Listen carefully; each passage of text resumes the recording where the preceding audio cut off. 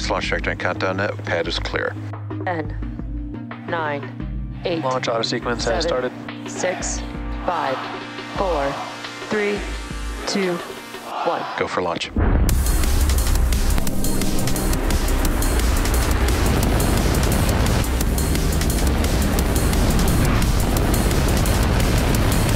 Vehicle is supersonic. Stage separation confirmed. Dragon, separation confirmed.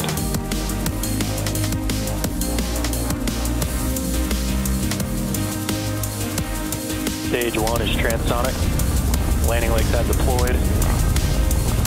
And Falcon 9 has landed. Hello, everyone, and thanks for joining us once again for the webcast of the ARABSAT BADR-8 mission. My name is Ronnie Foreman, and I'm a sales manager here at SpaceX, joining you from our headquarters in Hawthorne, California. I'll be your host as we follow Falcon 9, taking the ARABSAT BADR-8 payload to geostationary orbit from Florida's Space Launch Complex 4D. If you've been following along, you know we had to stand down during Tuesday's launch attempt due to poor weather at the Cape. Although weather is looking a bit better today, it continues to be a watch item.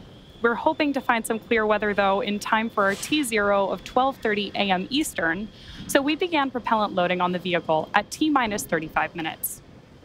Our customer today is ARABSAT, a satellite operator and leading satellite services provider carrying over 650 TV channels, 245 radio stations, and paid TV networks in more than 60 countries.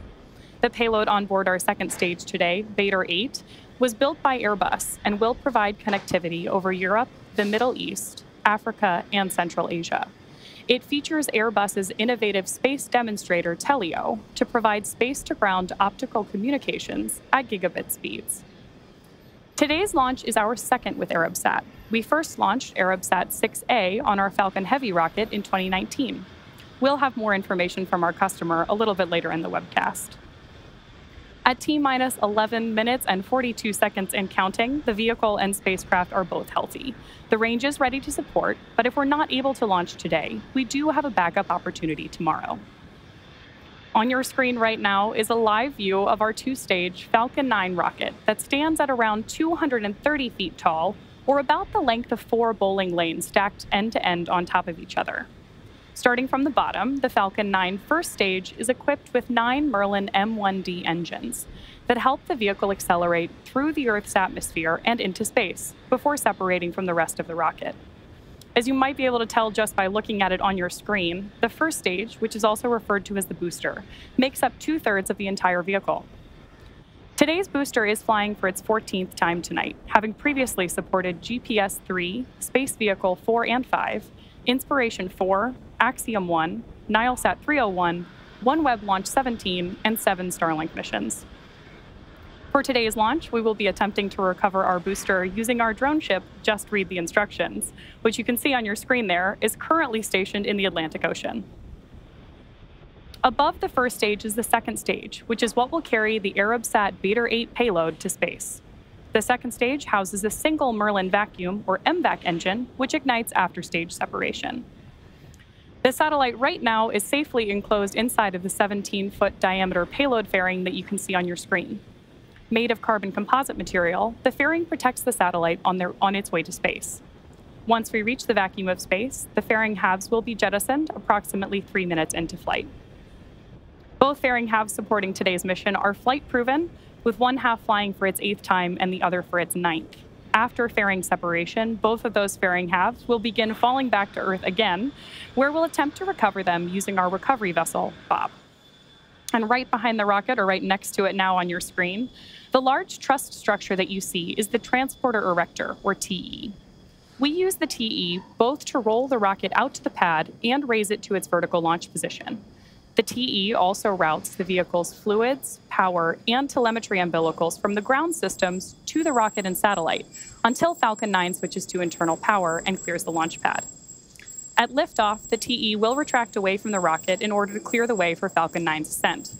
And with liftoff for today's mission currently set at 12:30 a.m. Eastern Time, here are a few words from the President and CEO of ARABSAT.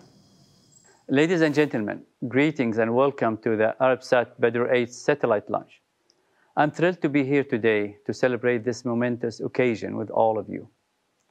I'd like to express my gratitude to Airbus, our satellite manufacturer, for providing us with the latest technology and expertise, and for our standing relationship that has spanned over 25 years.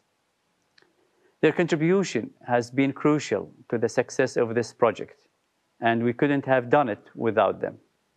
I would like to thank SpaceX for their valuable contribution to this project. Their expertise in launch services has been instrumental in bringing the BADR-8 satellite to its designated orbit today. And we are honored to have them as our partners. The BADR-8 satellite is a state-of-the-art addition to ARABSAT orbital position 26 degrees east. It offers a wide range of services for satellite communications, television broadcasting, and information exchange in C and Ku frequency bands. BADR-8 will be joining our BADR satellite network at ARABSAT 26 East hotspot and bringing advanced technologies and extended coverage with multiple bands to enable broadcasting partners to get their content to their audience in MENA, Central Asia, and North and West Africa effectively. This new satellite enhances our capabilities and capacities to meet the modern and advanced solutions our customers expect. And we are excited about the opportunities that it will bring. Our leading role in the Middle East and North Africa regions for satellite broadcasting and communications will also be strengthened. The launch is one of ARABSAT's most strategic projects, making significant milestones for our organization and the Arab world. This launch is one of ARABSAT's most strategic projects, making a significant milestone for our organization and the Arab world. We are proud of our achievements, and we look forward to continuing to provide innovative and reliable satellite solutions to our customers. Thank you for joining us to this journey, and we are excited about what the future holds for ARABSAT and our partners. As I mentioned earlier, ARABSAT BADR-8 will be going to a geostationary orbit. We talk about a few different orbits in our various webcasts here at SpaceX, such as low Earth orbit, or LEO, and medium Earth orbit, or MEO. Our orbit today, geostationary orbit, is usually called GEO for short. We just heard the call out there. The names for those orbits typically dictate how far into space they're going from Earth. In order to get the rocket and our payload into any orbit, the rocket has to not only go up really fast, but also has to go sideways. As we ascend, we tilt the engines. The technical term for that is called gimbaling, and that turns the rocket horizontally. Now we're still going up, but we are also heading horizontally away from the launch pad in what we call a gravity turn. The rocket typically needs to go about 17,500 miles per hour horizontally in order to avoid being pulled back down to Earth and reach orbit. To help demonstrate this concept, imagine firing a cannon from a really high mountain. The cannonball will arc, and then gravity will pull it down to Earth. As you increase the power, the cannonball will arc and land further and further away. Eventually, if you could continue to increase the power, the cannonball would be going so fast that it would end up in free fall around the Earth. Gravity is still pulling down on the cannonball, but it's going so fast that it never hits the ground. This arc, which constantly misses the Earth, is called an orbit. Falcon 9 effectively does the same thing as the cannon in this example. It provides enough power and horizontal velocity to the satellite on board the second stage that the spacecraft is placed in orbit around the Earth. You'll be able to see this tonight by watching the orientation of Falcon 9 right after liftoff. Be sure to keep an eye out in just a few minutes.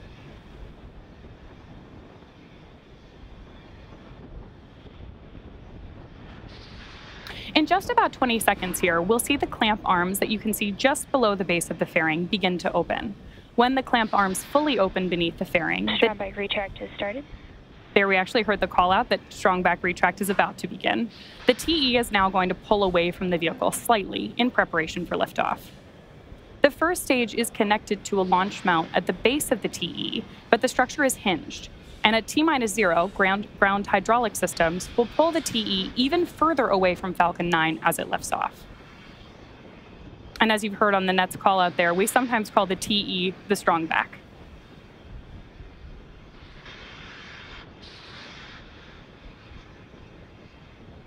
And there on your screen now, you can see that the clamp arms have fully opened.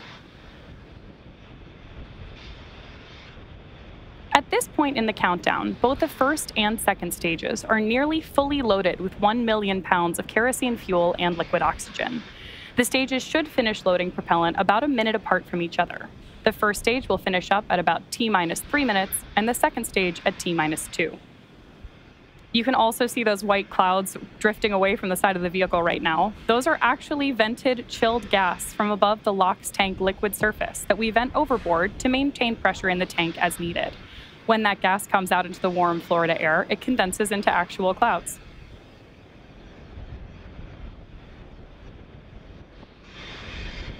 Stage 1 LOX load is complete.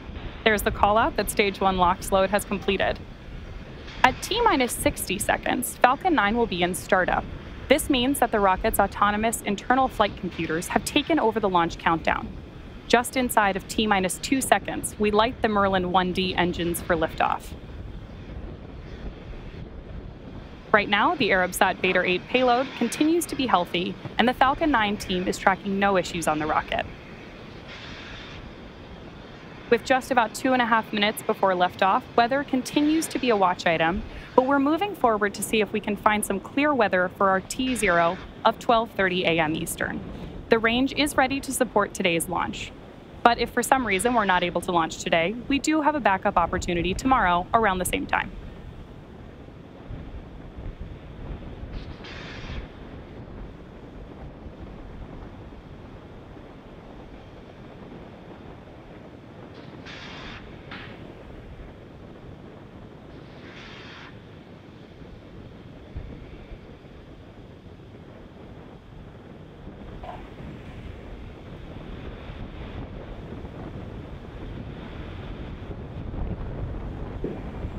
Stage 2 LOX load is complete. That call out over the nets means that the vehicle is now fully loaded with liquid oxygen.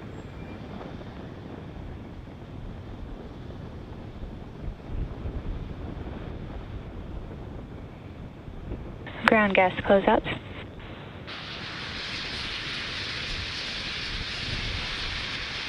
Again, that white cloud you see venting from the side of Falcon 9 is totally normal. Really lovely nighttime shot there, too.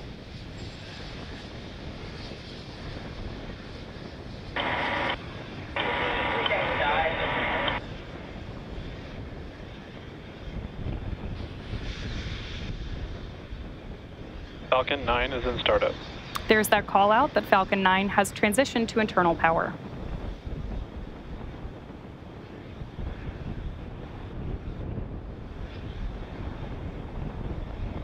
Go for launch. We love to hear that call out. With that, the LD has announced that we have our final go for launch. So at T-37 seconds, all systems are go for the launch of Falcon 9 and ARABSAT BADR-8. T-30 seconds.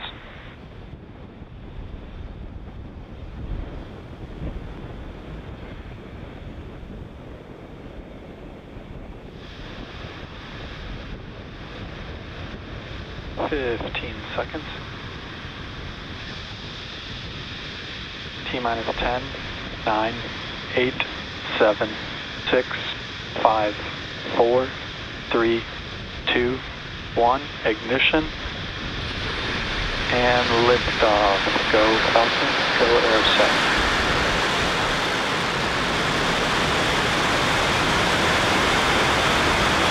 Vehicle pitching downrange. Stage 1 engine chambers, pressures are nominal.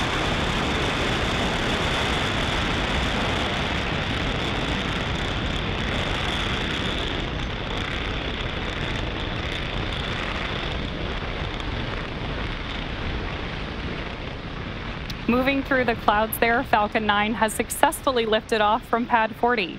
Coming up next, we'll throttle down the 9 Merlin engines on the first stage to prepare for max Q at about T plus 1 minute and 12 seconds. Power and telemetry nominal. Vehicles on the right track. Now, as you may already know, max Q is the period of flight with the highest amount of aerodynamic pressures, so it's one of the critical flight milestones we're tracking. Again, we expect that here in just about 10 seconds, and with that call out, we hear that Falcon 9 is moving faster than the speed of sound.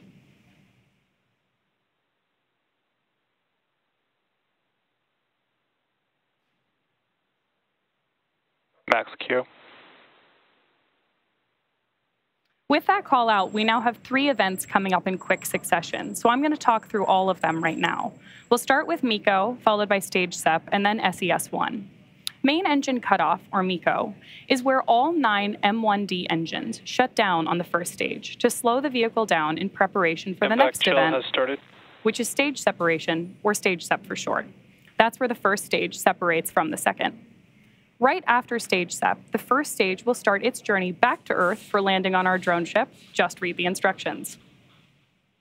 During that time, stage 2 will continue on its journey to space with a third event in this sequence, second engine start 1, or SES-1. This is where the MVAC engine lights up and propels the second stage along with the ARABSAT payload to orbit. Right after these 3 major events, the fairing halves will separate less than a minute after SES-1, so keep an eye out for that too. And again, all of these events are going to start here in just about 10 seconds.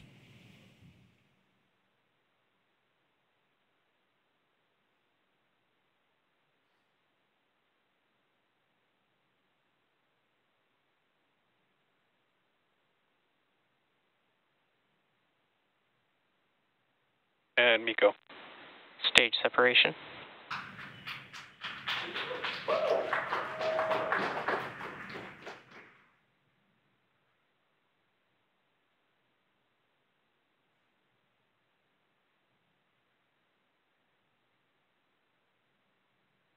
With that, we have confirmation of main engine cutoff, stage separation, and you can see there on the right-hand side of your screen, second engine start 1.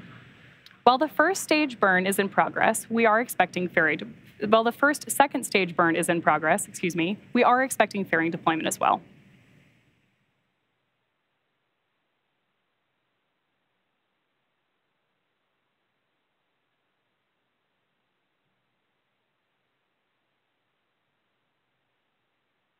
Fairing separation. Wow, great view of fairing separation there on the right-hand side of your screen. It is now T plus 3 minutes and 40 seconds into today's mission. In order to complete today's landing, the first stage has 2 burns. Acquisition of signal, Bermuda. The first stage has 2 burns left. Right now, we're watching the MVAC burn on the second stage. Next up, the first stage will perform its entry burn, where 3 of the Merlin 1D engines will reignite. This helps to slow the Falcon 9 first stage down as it re-enters the upper part of the Earth's atmosphere. That entry burn should start just about 2 minutes and 15 seconds from now and will last about 20 seconds. Just in case you are just joining us, we had a successful liftoff today at 12:30 a.m. Eastern Time from Pad 40 in Cape Canaveral, Florida. We had successful liftoff, MECO, stage SEP, fairing separation, and ignition of our second stage engine, which you can see on your screen right now. Both vehicles are following nominal trajectories.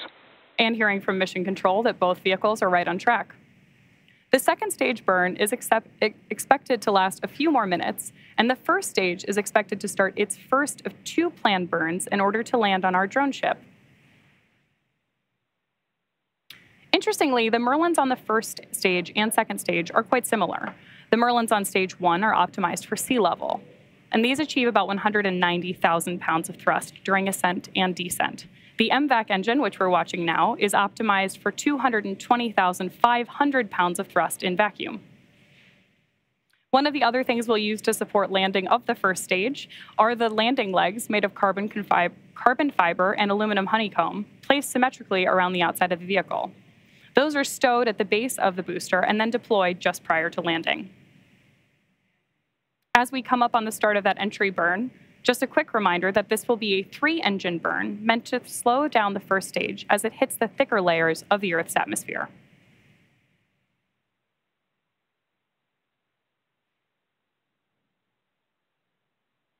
And even though we are preparing for that stage 1 entry burn, we are still getting these great views from space of our second stage MVAC engine.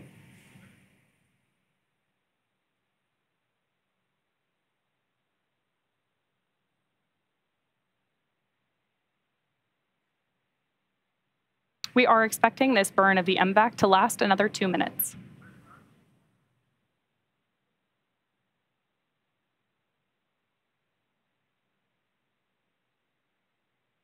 Starting to get some views from the first stage on the left-hand side of your screen now, and you can continue watching the telemetry in the lower corner.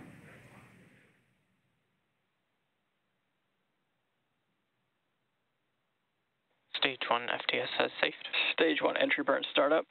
There's the confirmation that we've started that first entry burn. Again, this is going to be the first of 2 before we hopefully stick the landing.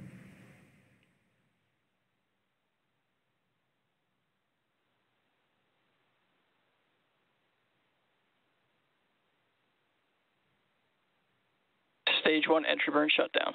There's confirmation that we've completed the stage 1 entry burn. Meanwhile, stage 2 continues on its trip to space. Both vehicles continue to follow anomalous trajectories. With confirmation of entry burn shutdown, we have one more burn before the first stage attempts to land on our drone ship, and that's landing burn.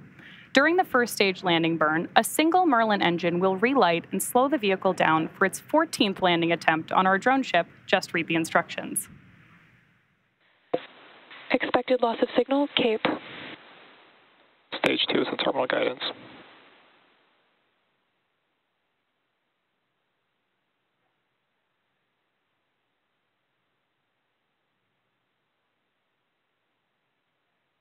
The next major milestone we're tracking. Stage 1 transonic.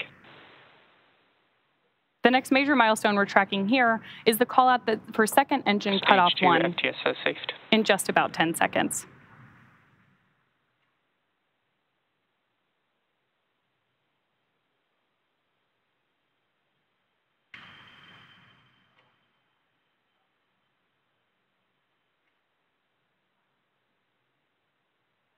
Eco 1.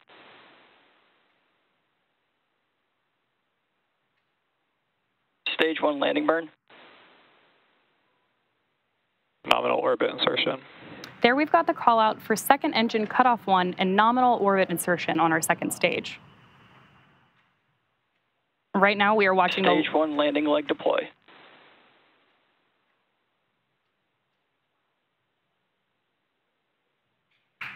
Stage 1 landing confirmed.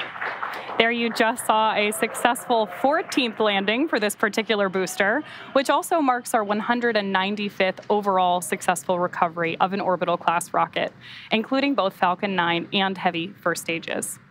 With confirmation of successful second engine cutoff and first stage landing, we're going to be in a coast phase until just before the second relight of our MVAC engine on the second stage, which will be followed by payload deployment.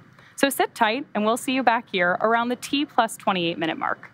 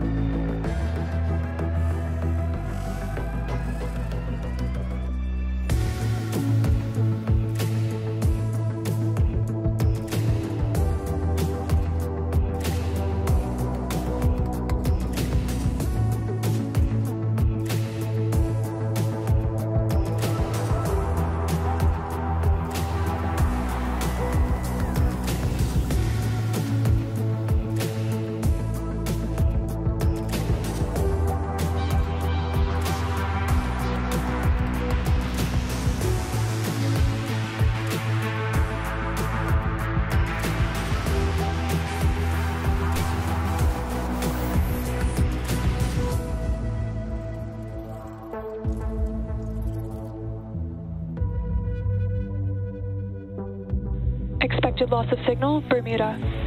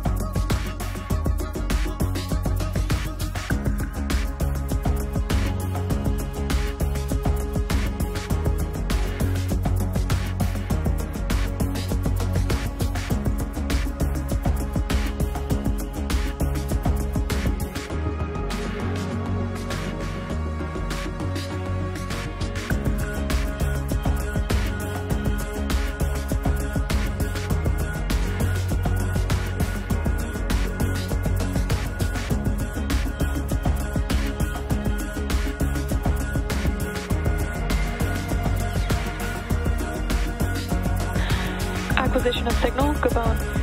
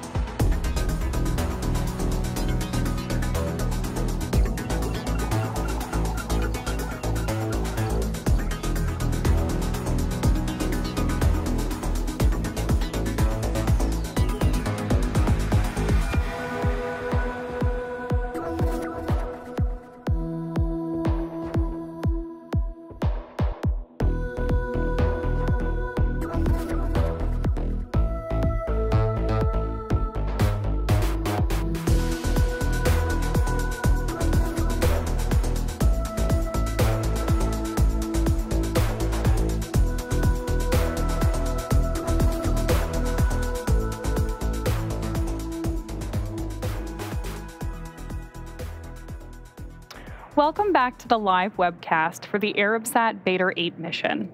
If you're just joining us, liftoff occurred at 12:30 a.m. Eastern Time from Space Launch Complex 40 in Florida. After liftoff, we also had successful main engine cutoff, stage separation, landing of our first stage, and confirmation of a good orbital insertion following the first MVAC burn. Coming up shortly, we'll have our second MVAC burn before payload deploy.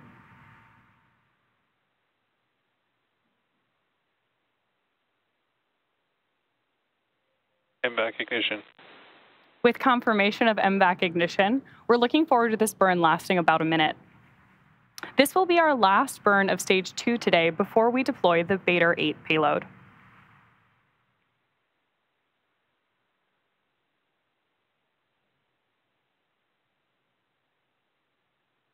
You can continue watching the telemetry for Stage 2 in the bottom corner of your screen.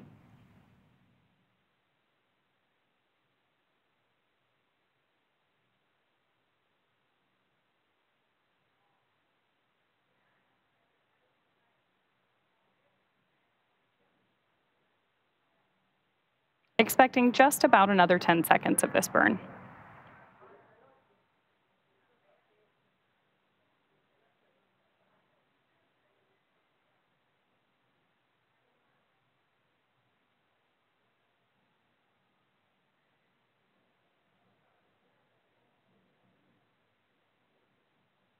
TECO 2. There we have confirmation of MVAC shutdown. Nominal orbit insertion. And with that confirmation of a successful second engine burn, we'll join you live to cover payload deployment in about 5 minutes. We'll see you in a few.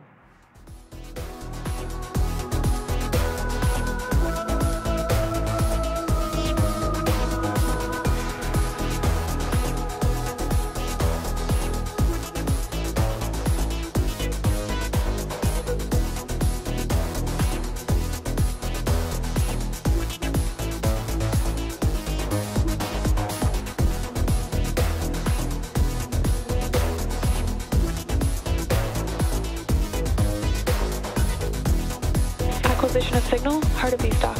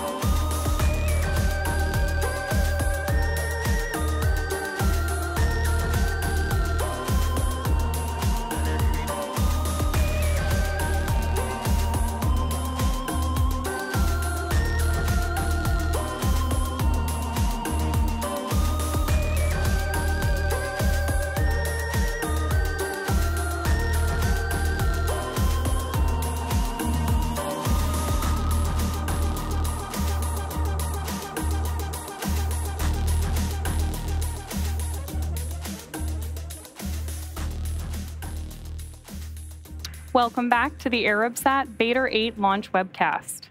We've had a successful mission so far, with liftoff at 12:30 a.m. Eastern, the successful landing of our first stage, and 2 relights and shutdowns of our second stage engine. Now we're coming up on our last major milestone, which is payload deployment, and that should happen here in just about 20 seconds. Our customer today, ARABSAT, is a satellite operator and leading satellite services provider.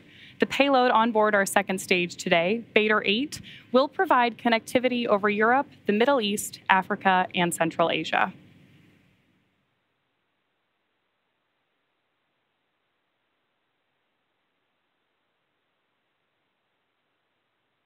Payload separation confirmed.